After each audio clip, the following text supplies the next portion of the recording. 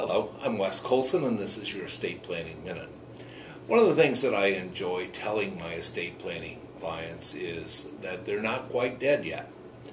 Why is that important? Well, because we tend to look at our estate plan with regard to the circumstances as they are now, rather than as they're going to be when the documents play themselves out.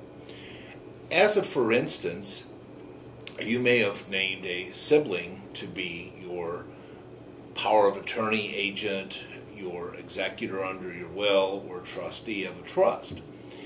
But what if you're 84 and that brother or sister is 82? Are they still going to be a good choice? One of the things that we like to do is to talk to people about considering putting a retirement age in for fiduciaries in your estate plan.